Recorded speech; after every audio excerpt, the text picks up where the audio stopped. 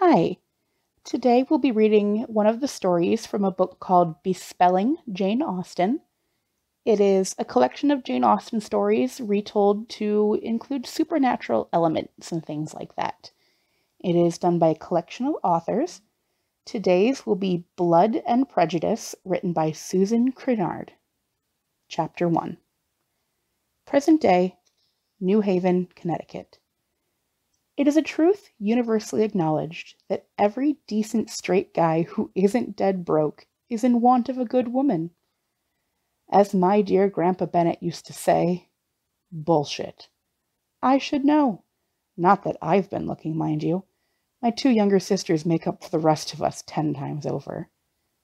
But Jane, why no one has snapped her up yet is incomprehensible. Of course, no ordinary guy would deserve her. Not my sweet, adorable Jane. I was thinking about the perfect husband for my big sister when the family gathered for Dad's annual office birthday party at Bennett Laboratories. Dad, BL's president and founder, Jane, head of personnel, and Mary, assistant accountant, were already at the office. Mom had come in from my parents' house at Brainford, Kitty and Lydia from their closet in Manhattan, and I put up my out-to-lunch sign at Longburn Books and walked the 6 blocks to BL's modest headquarters and research facility. Not that I'd lose many customers. Dad said it was only my natural stubbornness that kept me firmly planted in the struggling independent bookstore business, the same way he kept fighting to preserve some small bit of pride as he watched Bennett Laboratories facing a complete takeover by a company that didn't give a damn about what he'd accomplished. But I was thinking about Jane that early afternoon, wondering what would happen to her if BL went under. Not that she couldn't find another job, at least so long as she stuck up for herself a little. Of course I was worried about Dad and Mom and Mary, too. I couldn't imagine a world without BL. My world, at least. It had been at the center of my family for almost as long as I could remember. If Dad hadn't been so reckless with investments, or if he hadn't taken too many risks in his eternal quest for new discoveries. I tried to put BL's problems out of my mind as I took the stairs to the second floor. The employees were standing around in nervous groups, trying to appear cheerful for Dad's sake. Jane was beaming at everyone. Even if we were nervous, she wouldn't show it. She'd put up balloons and streamers and had laid out a feast of finger foods, sandwiches, and drinks. Mary looked like she'd much rather be at her desk, buried in her accountant books, though that couldn't be a very pleasant job these days. As for Mom, she was chattering at an unfortunate lab tech who had wandered a little too close to her web. His face collapsed in pathetic gratitude when Mom saw me. "Lizzie!" She held out her hands, grabbed mine, and kissed me noisily on the cheek. "Have you heard? Mr. Bingley is coming." I was so surprised by her announcement that I was momentarily speechless. Mom didn't waste time filling in the silence. "Can you imagine?" She went on in a tone made of 1 part indignation and 2 parts satisfaction. "Your father invited him. Mr. Bennet said that we should show that you're not worried about the acquisition." "He's right," I said, though my thoughts were anything but calm. "So much of this depends on how you play the game. Putting up a confident front is—" "I know that very well, Lizzie," she said irritably. She leaned closer, as if the whole room couldn't already hear her. "I haven't met Mr. Bingley. You know how your father refuses to tell me anything that's going on here. But I've been told that he's a very handsome man, and extraordinarily rich." Trust Mom to think that was the most important thing, not the fact that BL was on the verge of going under. "What does that have to do with anything, Mom?" I asked. "It must be obvious even to you, Lizzie. I'm counting on him marrying one of you girls. Then, if Mr. Bingley does take over, we won't have anything to worry about." I'd been annoyed at Mom plenty of times in my life, but I'd learned how to hide it at a very young age. "Who did you have in mind?" I asked dryly. "Well, Jane is the eldest, and she really ought to have first shot." "Did I hear my name?" Jane said, coming in to join us.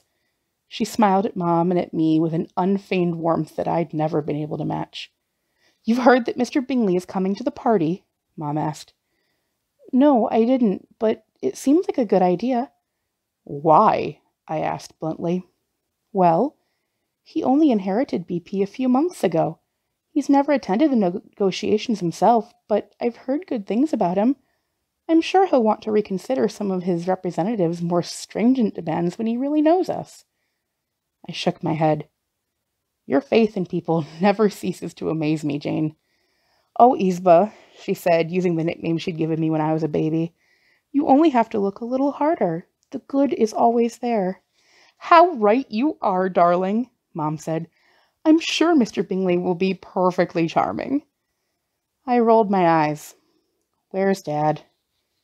Jane's forehead wrinkled. "He had some last-minute call. I don't think it was good news." "Is it ever?" I thought, but I smiled and squeezed her hand. "This is supposed to be a celebration, remember?" She brightened. No one could keep Jane down for long. "Yes, everything is ready. I have the champagne on ice, and—" The absolute quiet in the room was so sudden that Jane stopped mid-sentence. Mom turned around.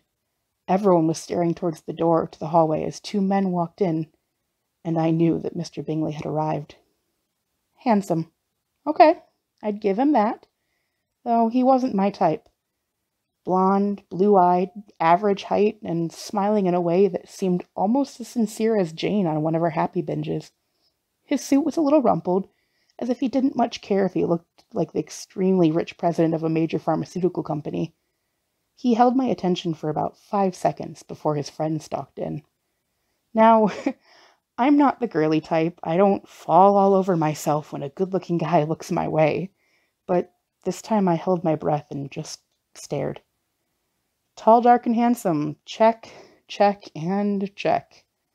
He moved like a dancer, or maybe just a guy who was used to being noticed wherever he went. His athletic build and broad shoulders were admirably displayed in his impeccable custom-made suit, as faultlessly pressed as Bingley's was rumpled. There was something else about him. Something dangerous. It radiated from him, casting everyone and everything else in shadow. When he glanced in my direction, I saw more than arrogance and self-assurance in his eyes. There was a glint to them that reminded me of a wolf strolling into a pen full of fat sheep. Mom rushed over to Bingley in his looming shadow with a grin that would have frightened any man with brains. "Mr. Bingley, how very delightful!" Jane slid up next to me. "I didn't expect Mr. Bingley to be so—" She trailed off and bit her lip, but I noticed that her eyes were very bright. "I mean, doesn't he look like a nice person?" My poor, naive Jane. He did look nice, our Mr. Bingley. Just the kind of guy who'd let others do his dirty work so he could maintain his facade of niceness. But maybe Jane was right. She often was. And if I had to pick the guy most likely to eliminate the competition by throwing them out of a life raft with a slow leak in it, it would be Mr. Tall, Dark, and Handsome. "Who's the guy with Bingley?" I asked Jane. "Oh, that must be Mr. Darcy. He's on the Bingley Pharmaceutical Board of Directors." Figured. He looks like Bingley's bodyguard. I've heard they're good friends. Well, I thought, they do say opposites attract. I was about to reflect further on the subject when Dad came into the room. He looked a little like a mad scientist with his wisps of white hair sticking out at all angles and his preoccupied air. Like Mary, he'd have rather been back at his desk than partying, and I couldn't believe he was thrilled about Bingley being there, even if he'd felt the need to invite him. Dad greeted Bingley and Darcy with a smile and outstretched hand, introducing them to the other employees and to Kitty and Lydia, who had joined Mom in a froth of giggles and flirtatious glances. I stood well out of the way, watching Jane gravitate ever nearer to Bingley, while Darcy hovered behind his friend, treating everyone who came within spitting distance to a sneer worthy of Edward G. Robinson. Maybe they're gay, I thought. That would certainly throw a wrench in Mom's plans. But Bingley seemed to ignore Darcy completely, greeting everyone with the kind of friendliness that was hard to fake. He came to a dead stop when Dad introduced Jane. He looked at her, and she looked at him, a pair of angels heading for a fall. Now, I've never believed in love at first sight.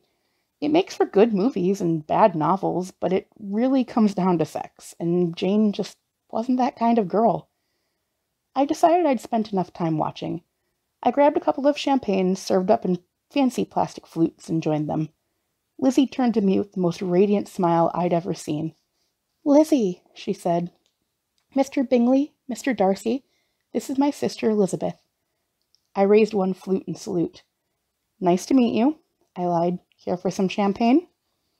Bingley grinned, showing a mouthful of gleaming white teeth. "Thank you, Mrs. Bennet," he said in a pleasant tenor. "I think I will, but please, call me Charles." "Charles." I glanced at the formidable Mr. Darcy. "Would you like one, Mr. Darcy?" For the first time, our eyes met, and it was like walking to a metaphor describing brick walls and immovable objects. I'd taken a step back before I even realized it, and the champagne sloshed over my blouse. Darcy didn't seem to notice. He was staring at me with his piercing indigo eyes, as if we were the only two people in the room and he was about to eat me for lunch.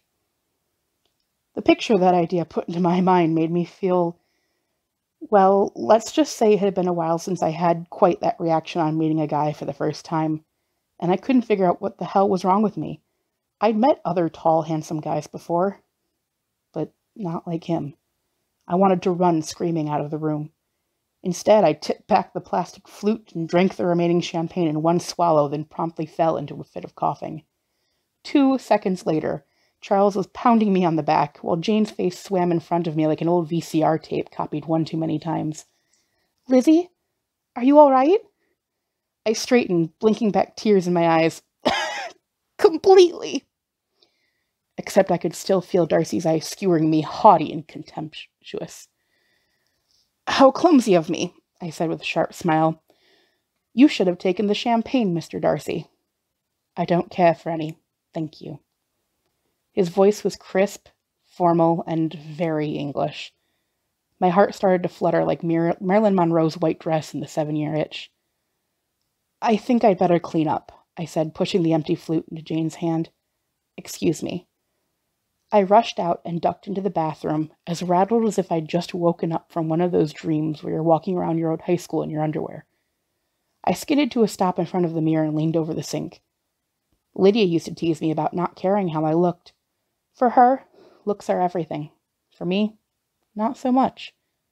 But now I was thinking of Darcy staring at me, and I noticed that my hair was curling in all the wrong places. I had dark circles under my eyes from staying up late reading the newest Sue Grafton, and the subtle lipstick I'd put on was smeared. I hit the sink with my fist and instantly regretted it. I shook my hand until it stopped buzzing, combed my hair with my fingers, repaired my lipstick, and examined my blouse. No help there unless I ran back to the store and grabbed a t-shirt. To hell with Darcy. I didn't give a damn what he thought. Did I? In spite of my determination to pretend I hadn't made a fool of myself, I hesitated outside the door to the meeting room. I could hear 2 men talking very quietly just inside and immediately recognized the voice of my nemesis. "You know how I detest such gatherings, Bingley," he said. "I have no interest in the affairs of this company's employees, least of all those of her family." "You can be such a jerk sometimes, Darcy," Bingley said. "You didn't exactly refuse when I asked you to come. And anyways, these people should have your sympathy. Bingley Pharmaceuticals belongs to you, I believe. And I should have been paying more attention to how it was being run. You have carried on your father's work in seeking cures for obscure diseases that no other company will touch," Darcy said. "You need feel no qualms about acquiring a business that is on the verge of collapse. Your business advice is usually sound, but in this case, if you wish to succeed in the work you support, you cannot be sentimental in such matters. I know how much you want Bingley Laboratories, Darcy, but this isn't the place for one of your lectures." He cleared his throat. "What do you think about her?" "To whom are you referring?" "Didn't you see her? She's so beautiful." "Tolerable." "What do you mean, tolerable? All that beautiful blonde hair—" "Ah, I fear I misunderstood. You refer to the elder sister."